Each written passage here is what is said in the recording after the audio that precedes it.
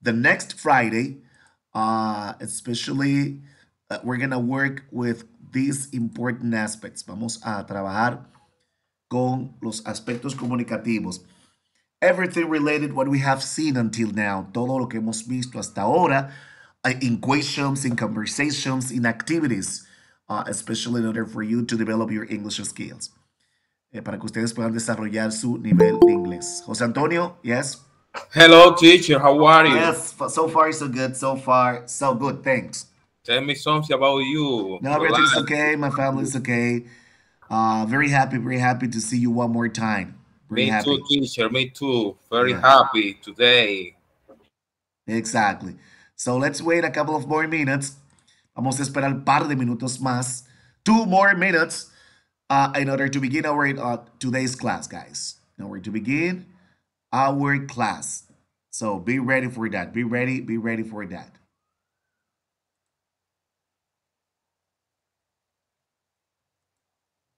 Hold on.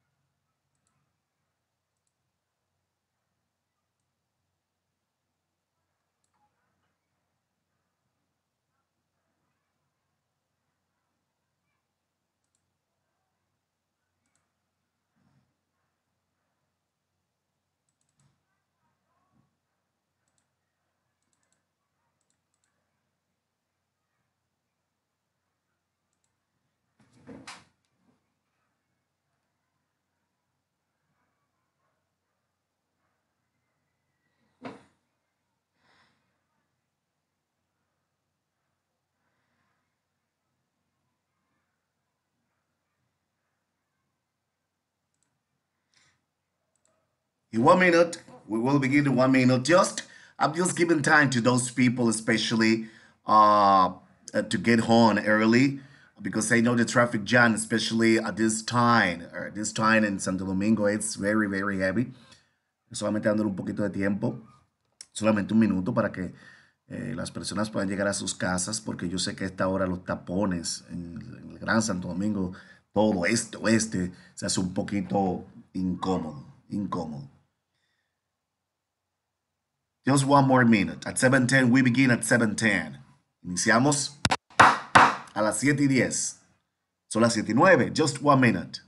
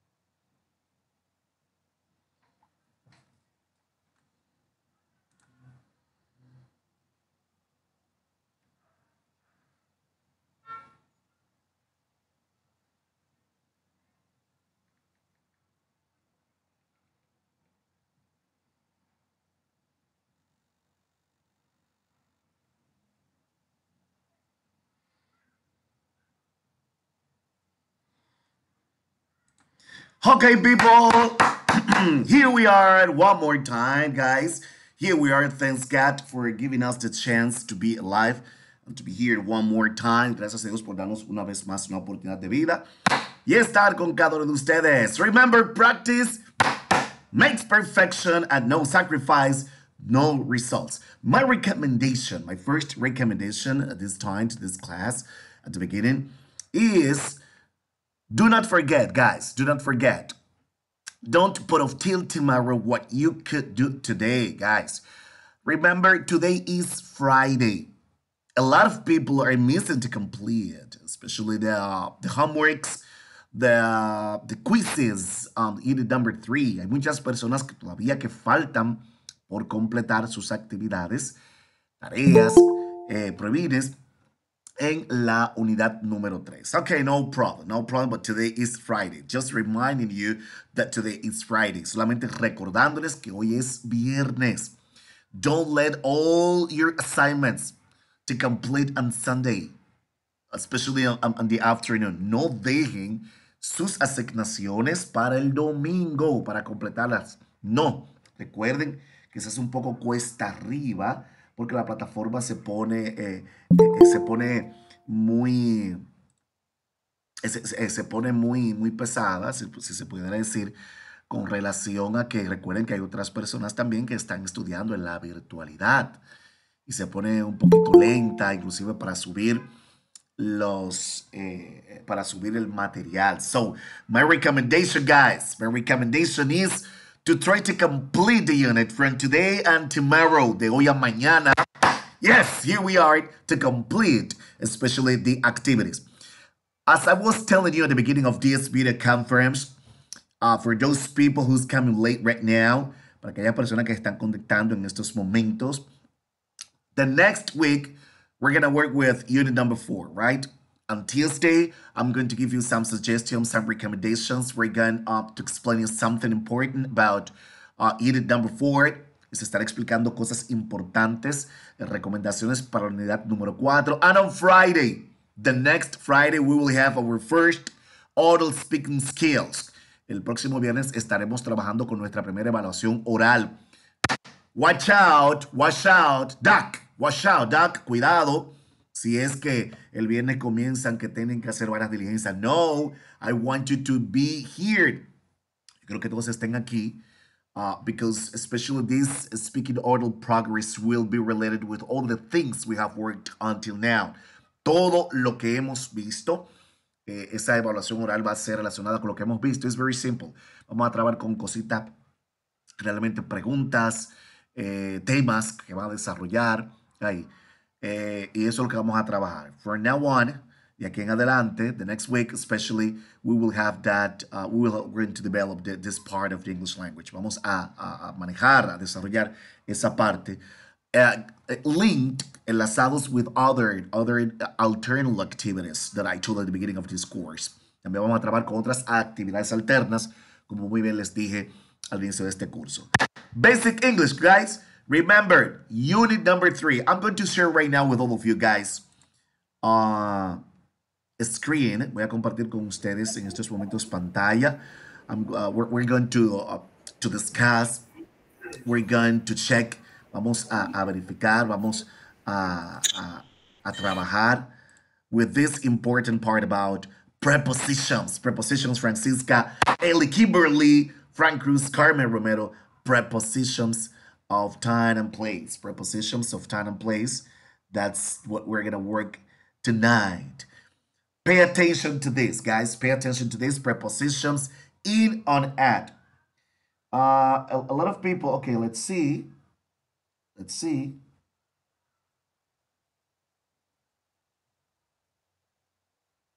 Can you see the, okay, hold on.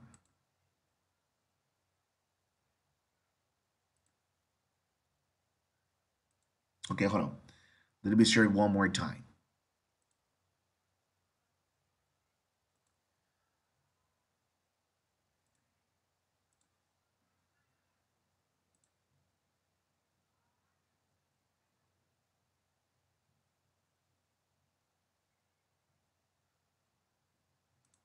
Okay, you got it. You got there the screen. Ahí tienen la pantalla. Prepositions in, on, at. So pay attention, guys. Pay attention because this kind of grammar, it'll be real important for you. Este tipo de gramática será importante para cada uno de ustedes. The first part, prepositions in an at. In an at. Those are called prepositions in an at, prepositions of time. In English language, in this situation, occurring in this preposition, we've got three. O sea, en idioma inglés tenemos tres preposiciones. There are quite numbered. Hay un paquetón. Hay más. There are more, of course. But today is especially related with the content. Lo que está relacionado al contenido is to work with these first three. Es trabajar con estas primeras tres.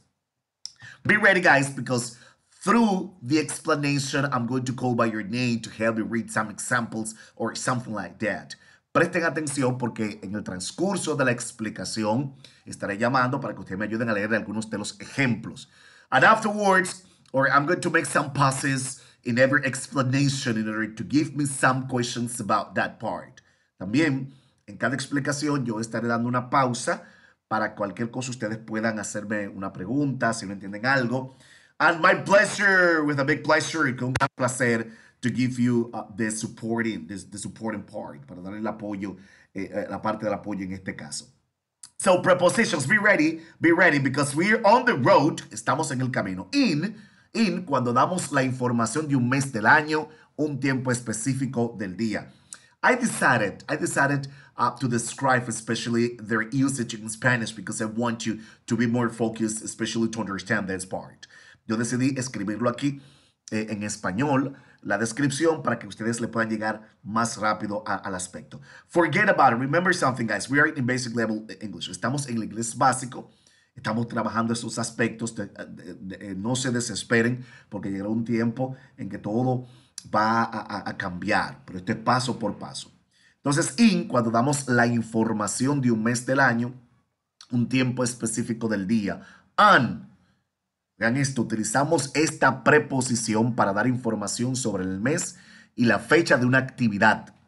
La fecha solamente, días de la semana o un fin de semana. And the last one, preposition at. La preposición at la utilizamos esta preposición, welcome Georgina, bienvenido Georgina, para dar la hora de una actividad. So we've got here three prepositions. Each preposition has something specific to work in an answer word or in a sentence. Cada preposición tiene un enfoque, un trabajo diverso para, en estos casos, dar respuestas o trabajarlo a través de preguntas. Aquí, we have here two questions. I want please right now, Mr. Luis, could you please read the question? ¿Podría por favor leer la pregunta? The first question, in white letters, en letras rojas.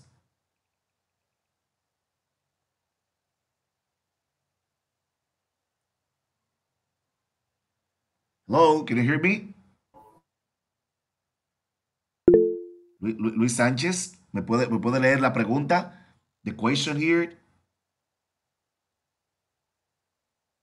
Okay, can you hear me, José Antonio? Can you hear me? ¿Me puede escuchar? Yes, teacher. Yes, Okay. teacher.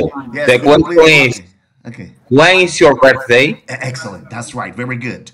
That's what I wanted to do. Eso es lo que yo quería que usted hiciera. Excellent. Very good. When is your birthday? Thank you, José. ¿Cuándo es su cumpleaños? Okay.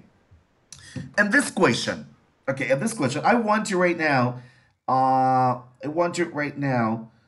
Nicole Alejandra, I want you, Nicole, to read these 5 statements, these 5 answers, Nicole. Okay, Luis, for the next round. Okay, Luis, para la próxima ronda. ¿Está bien? Be ready for that. Okay, Listo. Yes, I'm ready. Yes, okay. Nicole, could you please read the 5 answers about when is your birthday? Okay. It's in October. It's on October 2nd. It's on the weekend.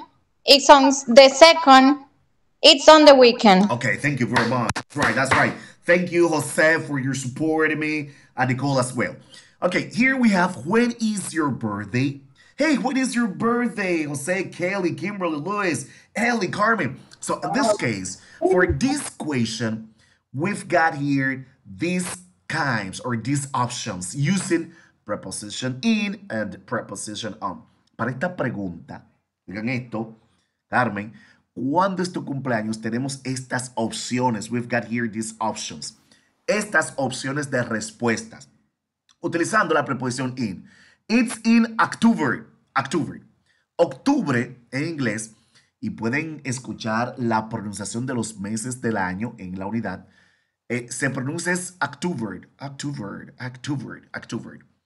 We use the preposition in. Aquí en este caso, cuando utilizamos la preposición in, única y exclusivamente utilizamos o damos la información del mes. Como dice aquí la descripción, cuando damos la información de un mes del año y un tiempo específico del día, que eso lo vamos a ver ahora. It's in October. Es en octubre. Hey, when is your birthday? It's in October. Después de la preposición in, viene entonces el mes correspondiente.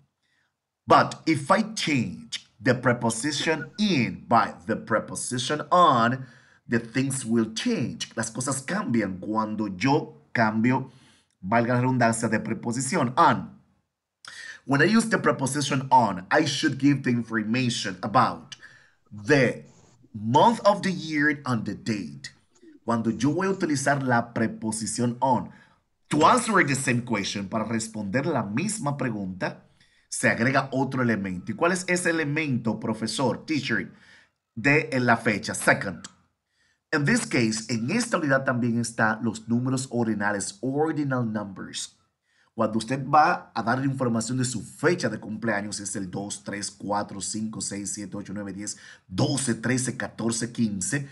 No se trabajan con los números cardinales. Teacher, ¿y cuáles son los números cardinales? Usted me puede decir, por favor, porque yo no escuché si cuando estaba en primaria, primer ciclo y segundo ciclo. Bueno, los números cardinales son los que se nombran de la siguiente manera. 1, 2, 3, 4, 5, 6, 7, 8, 9 y 10. En English, 1, 2, 3, 4, 5, 6, 7, 8, 9, 10.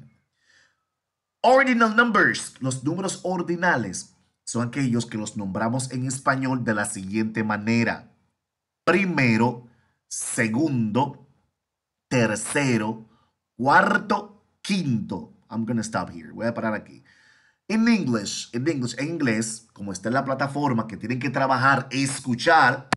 Let's go, boys. Escuchar lo que es la pronunciación de esos números ordinales es de la siguiente manera. Ahí yo lo estoy en la plataforma, en el audio, ahí yo lo digo.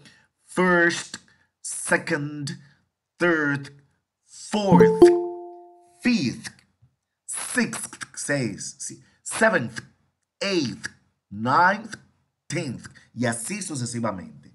Entonces, cuando vamos a dar esa información con la preposición on, utilizamos el mes y el número ordinal. Si queremos decir en el fin de semana, it's on the weekend. You can follow those examples. Pueden seguir los ejemplos. It's on the second. Si yo no quiero decir el mes, solamente la fecha, entonces yo utilizo también la preposición on. It's on the second. Es el 2. Si estamos en marzo, por ejemplo, y le pregunto a alguien, hey, when is your birthday? It's on the second. Es el 2. Se sobreentiende que es el 2 de marzo. Or it's on the weekend. This answer was repeated. Fue repetida. But remember, we use in, especially to give information about the month. Para dar información acerca del mes. Aquí utilizamos la preposición o aquí está la descripción para dar información sobre el mes y la fecha. También dice que in, un tiempo específico del día. Miren, in the morning, en la mañana, in the afternoon, en la tarde, in the evening. Ese es un tiempo específico en el día. Hay otra forma de decir en la noche que es at night. So be ready. You should or you must study these responses. Deben, let's go, estudiar estas respuestas with their prepositions, con sus preposiciones. Right now, I'm going to make a little practice here. I'm going to make this question. Voy a hacer esta pregunta. When is your birthday? Everyone are going to answer me back. Todo el mundo me va a responder ahora. I'm going to go by your name. Voy a llamar por sus nombres. When is your birthday? But I want you to give me your answer using here the preposition in and the month of the year. yo quiero que ustedes, al yo hacerle esta pregunta, pues me van a responder, it's in and your month of birth, y su mes de nacimiento. When is your birthday? Oh, teacher, it's in y su mes de nacimiento. Carmen Romero, are you ready? Are you ready, Carmen? ¿Está ahí, Carmen? Voy con usted, Carmen. Carmen. Wow, Carmen, are you there? Oh, maybe she's not there. Eli Lara, are you there, Eli?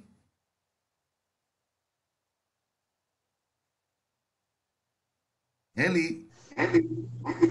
Teacher. Okay, Eli. Sí, teacher. When is your birthday? When is your birthday, Eli? Is the 17 como? No, recuerden cuál es la temática. Escuchen. Okay. Yo dije que voy a hacer la pregunta, when is your birthday? Me va a responder solamente por este momento utilizando la preposición in, que solamente me tienen que dar el mes de nacimiento. It's in October, it's in March, it's in January, it's in December. Yes. When is your birthday, Ellie? It's in December. It's in. Recuerden que es in. It's in December. Okay, in, one more time. Let's do it again. Let's do it again, baby. Vamos a hacerlo de nuevo. Ellie, when is your birthday? It's in December. Excellent. Very good. Very good, Ellie. Francisca. Can you hear me, Francisca? ¿Me puedo escuchar, Francisca? Yes, teacher. Yes. When is your birthday? It's in April. Excellent. Very good. I like that. In April. Very good. Así que se produce abril, señores. Muy bien. April, not April. A nosotros nos enseñaron a decir April. No, it's April. Very good. En la plataforma, en la pronunciación de los meses del año, es así que se escucha. April. Very good, Francisca. Frank. Yes, teacher. Yes. When is your birthday? It's in October. It's in. Recuerda que es in. It's in October. Very good. Very good, Frank. It's in October. Georgina, let's go, baby. Georgina, when is your birthday, Georgina? It's in May. It's in May. Wow, very good, very good. Thank you, Jose Antonio. When is your birthday? My birthday is in June. Is in June. Okay, very good. Oh, like me. Yes, we're together. We were together to give birth, especially our birthday is in the same month. That's right, Jose. Kelly, when is your birthday? It's in January. In January? Yes, teacher. Okay, very good. Thank you, Kelly. It's in January. Kimberly Perez, when is your birthday? My birthday is in April. Wow, very good. Good pronunciation. Luis Sanchez, my bro, when is your birthday? My birthday is in February 10. Okay, but in this case, it's just a month. Es solamente el mes. Ahora, cuando se utiliza ya usted me dio la fecha completa, ya entonces usted utiliza el on. Pero en este caso, it's in February. Let's do it again. Vamos a hacerlo de nuevo. When is your birthday? It's in October. But it is February. That's right. Very good. Thank you. Thank you very much, Luis. Magdalene, when is your birthday? It's June. It's in June. In June. June. July. Okay. Julio, ¿verdad? Julio. Sí, Julio. Okay, July. Yes. It's in July. It's in July. That's right. Thank you very much, Magdalene. Nicole, when is your birthday? It's in October. Okay, it's in October. Thank you very much. Nilady. Let's go, Nilady. Answer me. When is your birthday?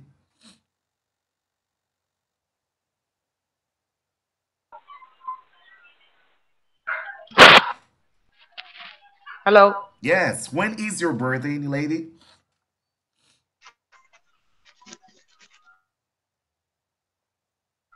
It's in June. It's in June. Very good. You see? So it's very simple. We've got here. Thank you very much, everyone, for giving me your answering about your month of day, your day birth, your birth month. Excuse me, because I'm running nose. Excuse me, estoy un poquito congestionado. Exactly. When is your birthday? So we've got here the options. Aquí tenemos las opciones. You should read the descriptions. Ustedes leen las descripciones y cómo se utilizan. Miren, for example, when is the meeting? ¿Cuándo es la reunión? In the morning, in the afternoon, in the evening, at night. It's really important and it's very relevant to use prepositions like this. Es importante utilizar preposiciones como esta. Miren aquí. We have here, what time is the concert? Especially, you use or you will use the preposition at when you're going to give information about a specific event, an activity, like contest, concert, meeting, movie, baseball game, or something like this, or something affinable like this. O sea, utilizamos la preposición at, oiga esto Kelly, oiga esto Kimberly, utilizamos la preposición at para dar información de la hora de un evento. For example, guys, what time is the concert? ¿A qué hora es el concierto? Oh, it's at 7. It's at 7. Es a las 7. It's at 9. Es en la noche. Or it's at midnight. Es a la medianoche. It's at noon. But what I want you to understand here, pay attention, guys. Listen, Nicole, the lady, Tammy. In this case, questions like this must be answered with answers like this. Preguntas como esta que estén estructuradas con el what time, con la actividad. What time is the concert? ¿A qué hora es el concierto? What time is the meeting? ¿A qué hora es la reunión? What time is the baseball game? What time is what time is the food? O sea, todo. What time is the movie? ¿A qué hora es la película? Yo lo voy a responder siempre. It's at. Esa preposición no puede ir. You cannot use. You won't use. Usted no va a usar neither in nor on. No va a utilizar ni in ni on. Porque esas preposiciones in, on tienen objetos específicos. ¿Cómo responder? At. It's is an option. Usted utiliza el it's. Ese pronombre sujeto it's como opcional. Pero I always encourage my students to use it. Yo siempre estimulo a mis participantes, estudiantes que lo utilicen porque le da más formalidad. Ahora, si yo le pregunto, Nicole, what time is the concert? And Nicole answer me back, oh, teacher, at 7 o'clock. So Nicole, yo le digo, ¿qué hora es? ¿A qué hora es el concierto, Nicole? Y Nicole me dice, oh, teacher, a las 7, at 7, así, no hay problema. O Frank me dice at 7, no hay problema. Georgina, José, no hay problema. Ahora, si usted dice it's at 7, more formal, más formal. Porque ese it's is related to the concert. Ese it's está relacionado con el concierto. But what happened here, guys? Open your ears right now. Abran sus oídos ahora mismo. Because this is a common error for English speakers beginners. Este es un error común para los hablantes, los que están iniciando este proceso de aprendizaje. What time is it? What time is it? What time is it? ¿Qué hora es? The information about this question is about your watch or clock. La respuesta, ya esto, Luis Sánchez, Magdalene, Nicole, la respuesta de esta pregunta es de la hora, del reloj, de pared, o el reloj que usted usa de pulsera. Ahí no utilizamos la preposición at. No, we don't use preposition at in this answer. En estas respuestas no la utilizamos. What time is it? ¿Qué hora es? Oh, it's 7 o'clock. Son las 7 en punto. Y ya. I cannot say. Yo no puedo decir, it's at 7 o'clock. No! It's a common error for English beginners. Es un error común para aquellas personas principiantes en el inglés. O sea, que están iniciando. No. I use at, only at, the preposition at, when the question is related to an event. Yo utilizo at como respuesta cuando la pregunta está relacionada de un evento en específico. La hora, what time is it? No. Teacher, ¿y yo puedo decir at 7 o'clock? Sí, yes, of course, you can use it. It's an optional as well. El it's es opcional aquí también. Okay. We have begun with prepositions. Hemos iniciado con las preposiciones in, on, at. I'm going to make a pause here for questions and answers. Voy a dar una pequeña pausa aquí para preguntas y respuestas. Any question? ¿Alguna pregunta, Carmen? Okay, Frank. Yes, Frank. Yes, teacher. Teacher, sí, ¿es posible incluir los días de la semana en estas respuestas y preguntas? Yes. Good answer. Muy bien. Aquí dice, muy bien. Mira aquí, utilizamos esta preposición para darle información sobre el mes y la fecha de una actividad. La fecha solamente, días de la semana o un fin de semana. Días de la semana. Excelente pregunta. Yo puedo decir, for example, okay, let me see, okay, right here. Yes. Okay, I can write here. Oh, Lord, sorry. I can see here, see you on Monday. Nos vemos el lunes. Yo puedo utilizar aquí entonces la preposición on. Para especificar días de la semana. On Monday, on Tuesday, on Wednesday, on Thursday, on Friday, and so on, guys. You can use it. Usted la puede utilizar. Déjeme ver, para yo prestarle. Okay. I can say on Monday.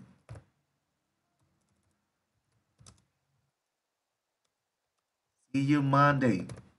Miren aquí. This part, this is a common English expression. Es una expresión común que nosotros utilizamos. Miren aquí. Para decir días, on Monday. See you on Monday. Así es que se dice, nos vemos el lunes. Muchas personas la he escuchado que dicen, see you the Monday. See you the Monday. No, porque dicen, pero teacher, ¿por qué que de este artículo definido significa él? La, Lola, sí, pero en este caso no. Para decir, nos vemos el lunes, utilizamos esta preposición. Muy bien dice Frank. En este caso, mire, see you on Monday. ¿De acuerdo?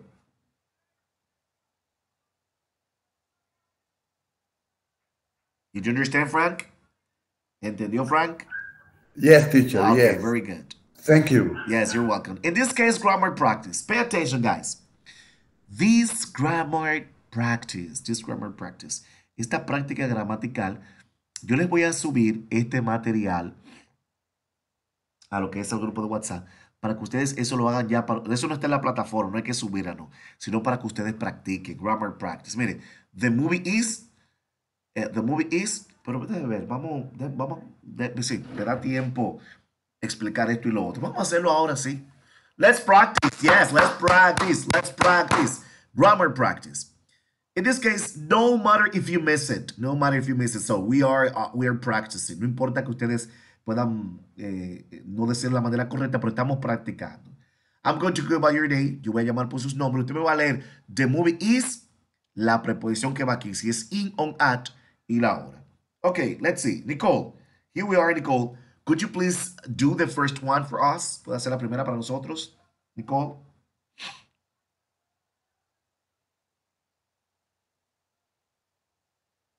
Nicole. Lady.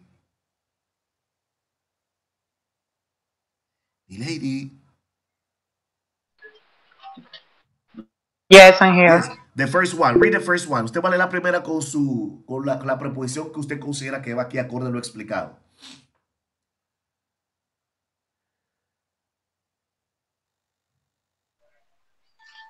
Sí.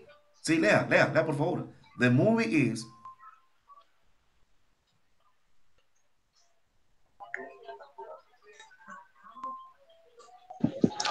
Teacher, esa pantalla usted dice no se ve. No la veo, la pantalla. No la ve. Ok. No, yo veo when is the meeting. Ah, perfecto. Vamos a ver algo. No, when is the meeting. Ok. Voy a decir ahora. Ok, perfecto. Vamos a ver si. Parece que se quedó un poquito frisado. Ok. Vamos a ver.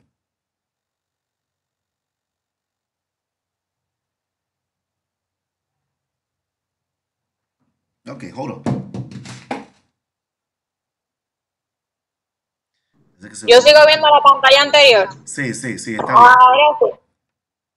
Ahora aquí sí, aquí está. Perfect. This is the grammar practice. Esta es la práctica gramatical. Okay. Ahora sí. Number one. Yes, number one.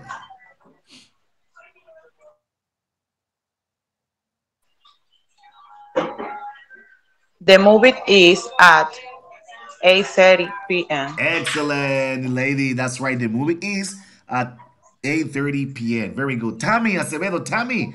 What about you, Tammy? Give me your answer about number Finally, two. teacher. Número dos. Yes, number two for you. My birthday is on Saturday. Excellent. That's right. 2 for 2. De dos, dos. Estamos matando para 500. Very good. That's right. Pamela. Let's go, Pamela. Number three for you, Pamela. Yes, my birthday is in Junior's 16. 16th. Ok, no hay problema. En este caso, utilizamos la preposición on. My birthday is on June 16th. Teacher, ¿y por qué? Sí, porque cuando queremos dar el mes, la información del mes y la fecha, utilizamos on. Ahora bien, si no estuviera la fecha, estuviera solamente el mes June, ahí yo utilizaría la preposición in. Utilizo in, Pamela, cuando nosotros vamos a dar la información del mes. Ahora, como está el mes y la fecha, como dije hace un momento, utilizamos la preposición on. ¿De acuerdo? That's correct. Yes, that's correct. Okay. I know you will do it. Yes, así mismo es. In this case, Magdalene, number 4, número 4, Magdalene.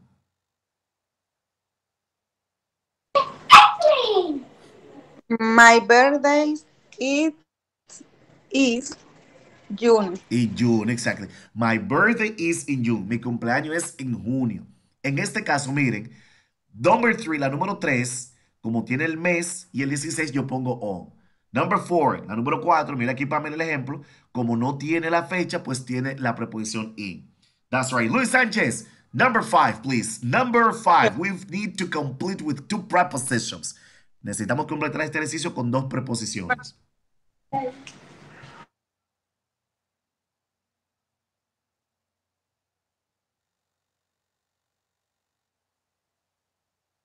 Hello, Luis.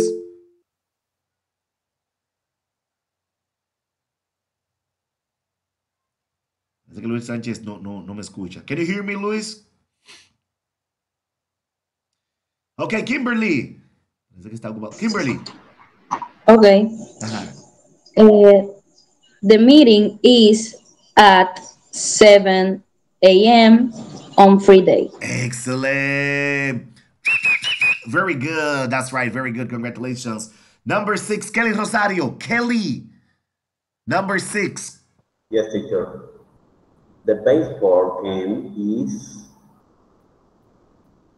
on the afternoon. In the afternoon, Kelly. Very good. The baseball game is in the afternoon. Jose Antonio, number 7. Here, teacher, number 7. See you on Saturday. Exactly. Very good, Jose Antonio. Frank, number 8. Yes. The medical appointment is on April at 6:30 p.m. Exactly. Ahí usted dijo una buena y una mala, pero no se preocupe por la mala porque de los errores aprendemos. En este caso, the medical appointment, la cita médica es como abril, April, solamente tiene ese mes, no tiene la fecha, utilizamos in. Is in April. Ahora, si hubiese tenido aquí, Frank, la fecha como el 3, 4, 5, 6, pues entonces utilizamos el on. Okay. Very good. The medical appointment is in April at 6:30. Number 9, Francisca. Francisca, number 9, número 9, Francisca. Yes, teacher. The medical appointment. Perdón, number 9, número 9, perdón. Perdón. The tour is on the next weekend. Excellent. The tour is on the next weekend. La gira es el próximo fin de semana. Cuando vamos a hablar de fin de semana, utilizamos la preposición on. Excelente, Francisca. Eli, number 10. Number 10, Eli. Déjame leer que casi no veo. Okay. Very good to the hits every day at 7.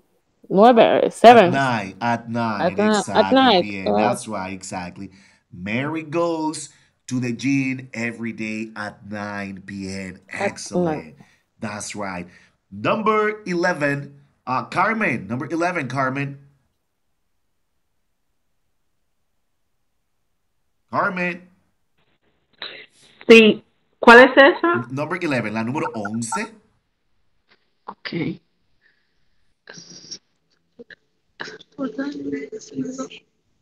Ok.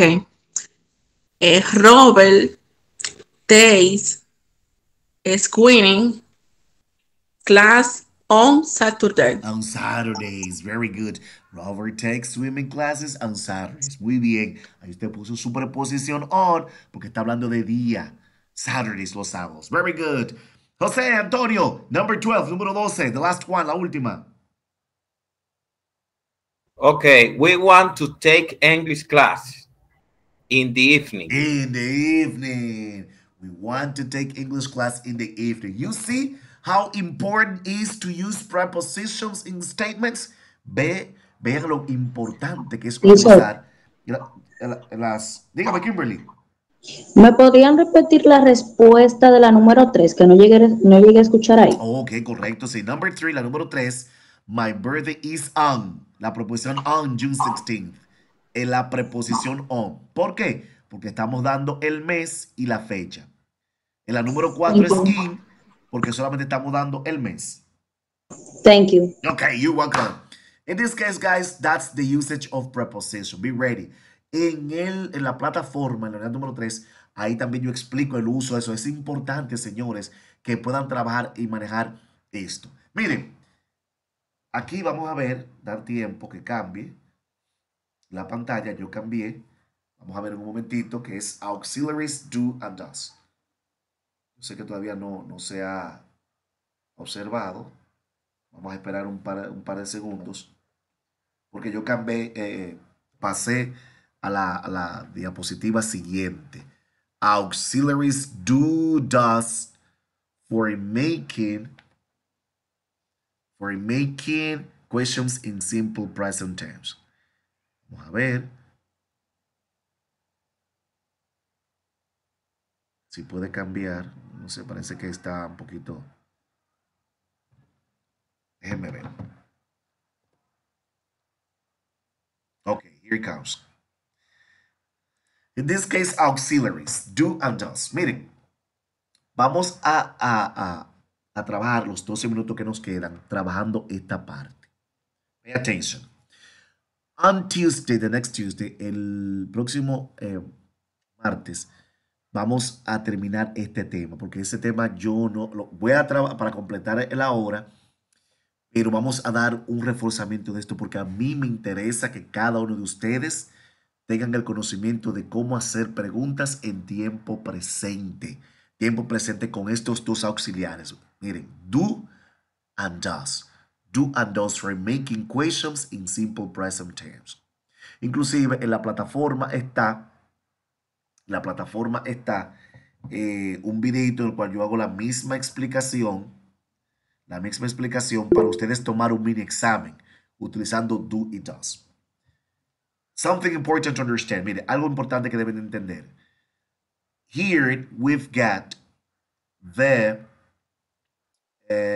personal pronouns. Aquí tenemos los pronombres personales. I, he, she, it, we, you, and they. Do and does. Hay que prestar atención en esta parte. El auxiliar do, yo lo utilizo específicamente con 4 pronombres personales. Con I, como ustedes lo pueden ver aquí, con we, you y they. Por ejemplo, do I, do we, do you, and do they. The auxiliary does, el auxiliar does que tenemos aquí, auxiliary does, we use it for the third person.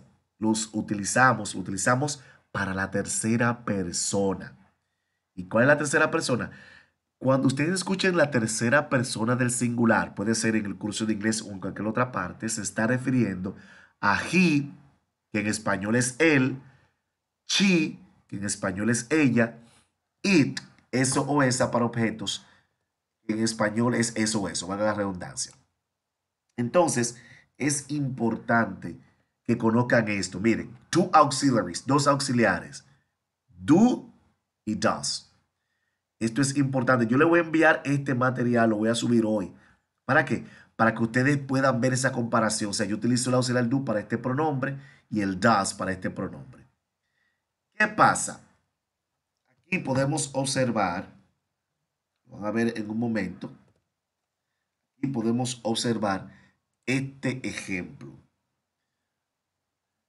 Son preguntas con el verbo leer. Read significa leer. Así es que se organiza una pregunta en tiempo presente. ¿Cómo, teacher? O mire, como usted puede ver aquí la imagen del señor que tiene la corbata, yo pongo do. Mírenlo aquí. Do.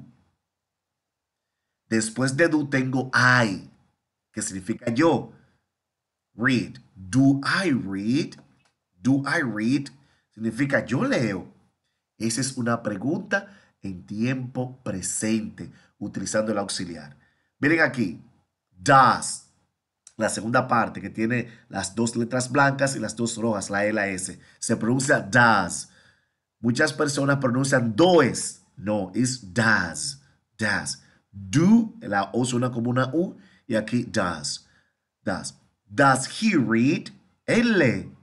Does she read? Ella lee. Does it read? Eso lee. O sea, aquí está conformado las preguntas. Miren aquí la de abajo. Do you read? ¿Tú lees o ustedes leen? Do we read? Nosotros leemos. Do they read? Ellos leen o ellas leen. Y así es que se conforma. O sea, este es un simple ejemplo con un verbo. Pero son muchos verbos que hay. Son muchos verbos.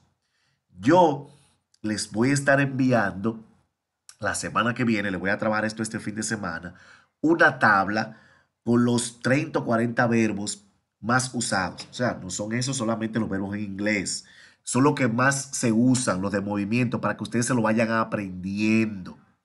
Se lo voy a enviar al grupo de WhatsApp y arriba le voy a enviar un audio. Teacher, ¿y para qué el audio? Para que ustedes se aprendan la pronunciación de esos verbos. Por ejemplo, el verbo read, leer. Por ejemplo, comer, eat, comer, run, correr, swim, nadar, work, trabajar. Se lo voy a hacer esa tablita y se lo voy a compartir con el audio para que se lo aprenda. Porque mientras más verbos ustedes aprenden de memoria, será más fácil para ustedes organizar preguntas. Pero esto es lo primero que yo quiero que entiendan. El do para el pronombre I, y el do para los pronombres you, we y they, y el does para la tercera persona. Y así es que se van trabajando las preguntas. En la plataforma hay un video que yo hice también, en el cual les explico de manera detallada esa parte. Les dije que el próximo martes, los primeros 20 minutos, vamos a trabajar con eso. Para darle otra retroalimentación con el do y el does. Miren aquí. Affirmative and negative statements. ¿Lo están viendo, verdad? ¿Están viendo la pantalla? Dice affirmative. Yes. Ok. We have here two words. Tenemos aquí dos palabras negativas. Digan esto, negativas. El don't, se pronuncia don't, que está aquí don't, y el de abajo doesn't. Utilizamos estas dos palabras para hacer oraciones negativas en tiempo presente. Para que no se me confundan y cualquier pregunta que me tienen que hacer después que se termine la clase o también ustedes, teacher, den un reforzamiento de algo. Recuerden que tienen toda luz verde para ustedes cualquier cosa decir, teacher, mire, yo no entendí eso. Usted puede explicar de nuevo la semana que viene. Ustedes pueden decir eso también y yo con mucho gusto lo puedo hacer. La semana pasada o al inicio estábamos trabajando con el verbo to be. Por ejemplo, I am a teacher. Yo soy un profesor. Negativo. I am not a teacher. Con el not. Eso es oraciones afirmativas y negativas utilizando el verbo to be. Ahora bien, aquí con el don't que vemos aquí y el doesn't, vamos a hacer oraciones negativas pero en tiempo presente. Teacher, pero con el verbo to be yo no estoy haciendo oraciones en verbo en presente. Sí, la están haciendo, pero lo que pasa es que para el verbo to be hay otra palabra negativa que es el not. Aquí utilizamos el don't. Mire, we use this negative word with.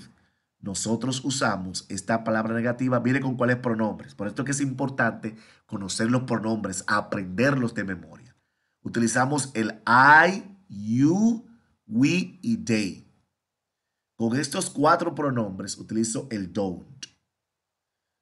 Ejemplo, vamos a ver aquí. I like to eat apples. Me gusta comer manzanas. Negativo. I don't like to eat apples. No me gusta comer manzanas. El don't se ubica después de la preposición, el nombre o la preposición. En este caso la preposición. Mire, I don't. No puede ser después del verbo, de que I like don't. No, es I don't. I don't like to eat apples. Miren aquí otro ejemplo. We want those shirts. Nosotros queremos esas camisas. Negativo. We don't want those shirts. Nosotros no queremos esas camisas. O sea, el don't va inmediatamente, se ubica después del pronombre. Doesn't. Listen to the pronunciation. Escuchen la pronunciación. Doesn't.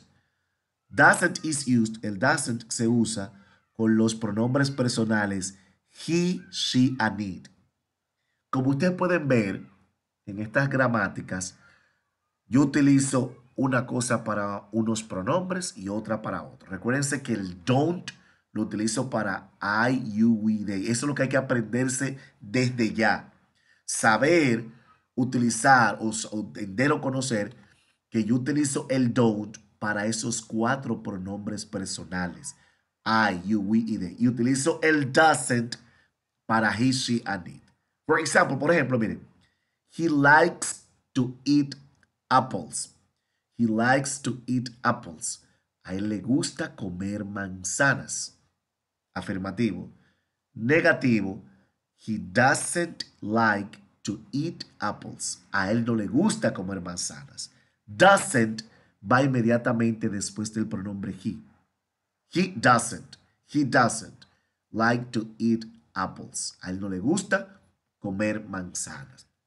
Entonces, estas son las partes que ustedes poco a poco la van a ir trabajando. ¿Pero qué ustedes van a ir trabajando? Saber diferenciar cuando yo utilizo, con qué pronombres utilizo la preposición do y con cuáles pronombres utilizo la preposición does. Teacher, en este caso que usted puso ahí, do I read, does he read, y así sucesivamente, ¿qué significado tiene ese do y ese does? Porque usted dijo aquí la primera, do I read, yo leo, perfecto, pero ¿qué significa do? Do, distinguidos y distinguidas, no significa nada. Lo que pasa es que la función que hace el do y does es un auxiliar para hacer preguntas. Cuando usted dice do o does, ya inmediatamente la otra persona, por default, entiende que usted va a hacer una pregunta. Hay otras formas que son informales. ¿Cómo así, teacher? No se la voy a explicar ahora. Primero, porque no la dicen los libros. Los libros de inglés, los métodos de inglés hoy día te enseñan la formalidad. Y segundo, primero yo quiero que ustedes asienten cabeza con el uso del do y el does. Ya más adelante, pues entonces yo le enseñaría esas informalidades que se usan en inglés. Y yo diría hasta más que estas formales. ¿Cómo, teacher? Pero enseño las informales, sí. Pero es poco a poco porque es esto que tienen que aprender primeramente. La formal. Ya más adelante, cuando ustedes entiendan mucho mejor este aspecto, yo le puedo decir, mire, usted puede hacerlo así de esta manera. Pero si yo se lo enseño ahora, le puede traer un choque de sazón, en este caso de gramática. Pero yo lo que quiero que ustedes me entiendan desde ya, desde ahora, que yo utilizo el do, y esto aquí lo voy a compartir. Miren, lo voy a compartir. Esto es lo que yo quiero que ustedes entiendan, que yo utilizo el do, esto que está aquí, miren, la do se pronuncia do con el pronombre I. La segunda, que dice does, no es así que se pronuncia. Y hay muchas gentes que lo pronuncian de esa manera. Does, no, es does. Se utiliza para he, she, and it. También do, una vez más, se utiliza para los pronombres we, you, and they. Esto es lo primero que deben identificar. Y así entonces van trabajando con las demás partes, para usted entender. Mire aquí las preguntas, cómo se va formulando las preguntas. Y así vamos a ir. Para la próxima semana, dos cosas. Voy a compartir con ustedes. Eso yo lo voy a trabajar esta semana. No lo tenía estipulado, no lo había planificado, pero me llegó a la mente ahora. Bueno, déjame yo crearle un listado de 20, 25 verbos más comunes en inglés, pero es para que se lo aprendan, ¿eh? Para que su arsenal de verbos pueda aumentar. Y cuando te vaya a hacer una pregunta, por ejemplo, ¿te gusta viajar? ¿Te gusta comer galletas? ¿Te gusta comer manzanas? ¿Tú quieres agua? ¿Tú necesitas algo? O sea, esos son preguntas en tiempo presente. Y es bueno que ustedes vayan desde ya aprendiendo a organizar ese tipo de preguntas y cómo se responden. Ay, teacher, pues tengo muchas cosas, Dios mío, estas preposiciones, estos auxiliares. Y teacher, ¿usted qué va a aprender? O totalmente seguro que ustedes lo van a hacer. Ahora, ese es un proceso, no se me desespere. Step by step, paso por paso. Porque recuerden que hoy yo soy profesor de inglés, facilitador de inglés, pero ayer, muchos años atrás, yo fui como ustedes así mismo. Y esa partecita que yo le estoy explicando que iniciamos hoy, fue una partecita que yo duré un tiempo para aprendérmelo. O sea, yo soy empático. Yo no estoy diciendo que lo que yo le dije hoy a ustedes se lo van a aprender, no. Pero sí le estoy dando los tips de introducción, lo que tienen que hacer. Saber distinguir con qué pronombres yo utilizo do, que es I aquí. Con cuáles pronombres yo utilizo does, que es esto que está aquí, he, she, and it. Y do, you, we, they. Ya si usted se va aprendiendo esto de manera introductoria, ya vamos avanzando en el proceso de formar preguntas con los auxiliares do y does. Y por último, teacher, y no podemos irnos para otro tema. ¿Y es necesario esto? No, esto es importante, no podemos volar temas. Porque mañana, en un momento determinado, usted quiere hacer una pregunta en tiempo presente y usted no lo va a hacer. Porque el inglés no es solamente usted me pregunta y yo respondo, o yo decir frases y expresiones. No, en inglés va a llegar un momento que usted va a tener que preguntar. Entonces, para que la conversación que usted sostenga a nivel básico, lento, después intermedio y avanzado, usted no sea un monólogo, la otra gente preguntando y usted respondiendo, pero pregúnteme. Y eso es lo que vamos a aprender. Así que, pay attention to that. What comes next? ¿Qué se necesita ahora? Que ustedes me completen esa unidad 3. Me tienen que completar esa unidad 3. Hay muchas personas que faltan. Y no me dejen eso para última hora. No, no, no lo hagan. Porque yo no les aconsejo que trabajen todo a la carreta. Ay, mi madre, faltan ya 2 horas. No. Los que siempre hagan sus cronogramas de estudio para trabajar. Y ustedes verán que van a aprender para que los conocimientos sean los más adquisitivos posibles. So, Kelly, Frank, Tammy, Kimberly, Jose, Carmen, Luis, Delaney, Pamela, Magdalene, Francisca, Nicole, Georgina. So, be focused. Continue. Be focused on what you want, Nicole. Sigan enfocados en lo que ustedes realmente quieren. Es aprender inglés. But remember, no sacrifice, no results. Sin sacrificio no hay resultados. Ahora, yo no le estoy pidiendo a ustedes, cuando le hablo de sacrificio, usted amanecer estudiando.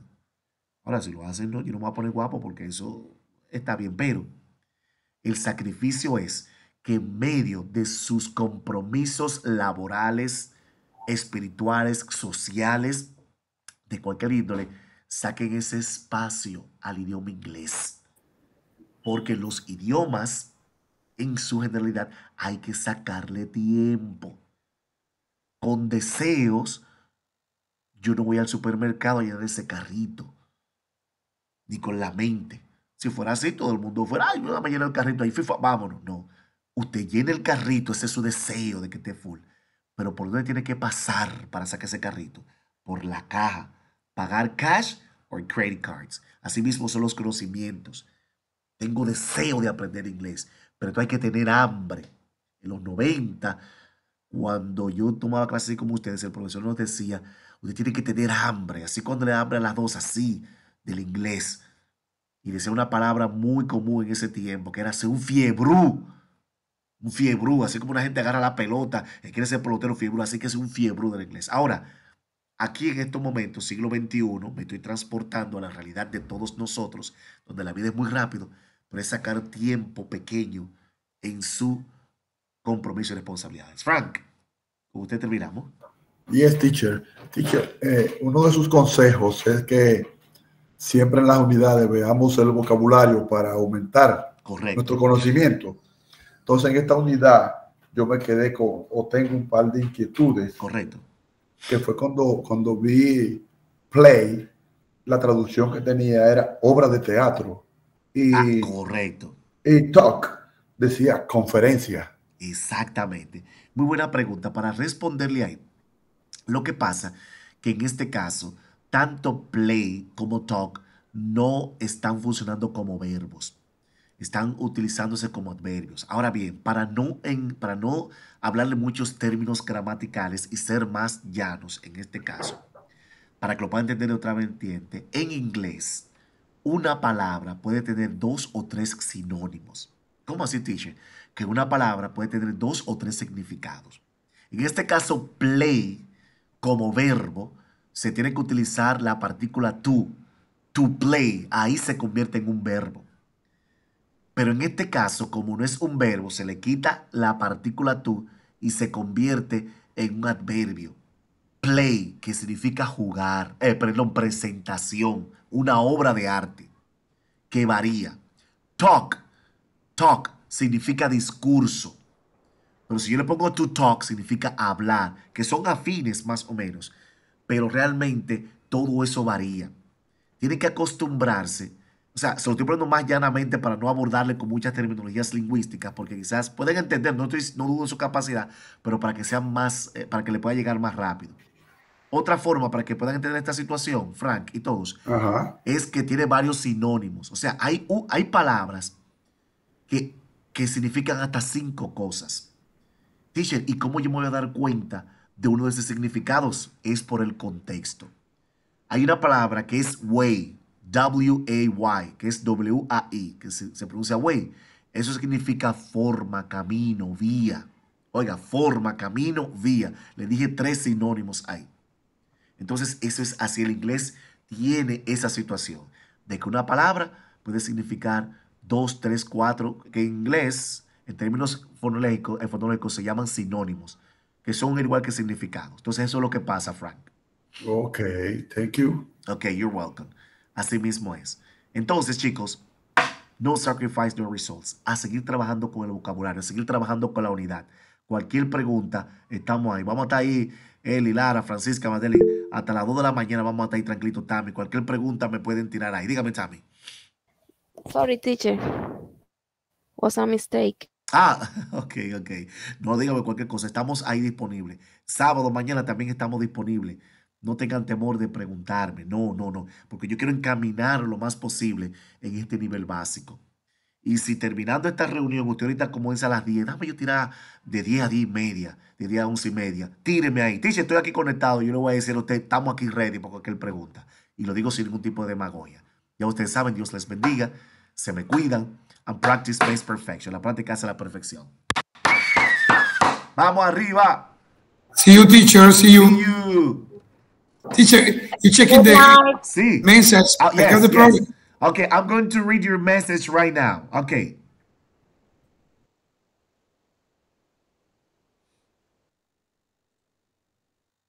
Thank you, teacher. Good night. Good night, teacher. Yes, good night.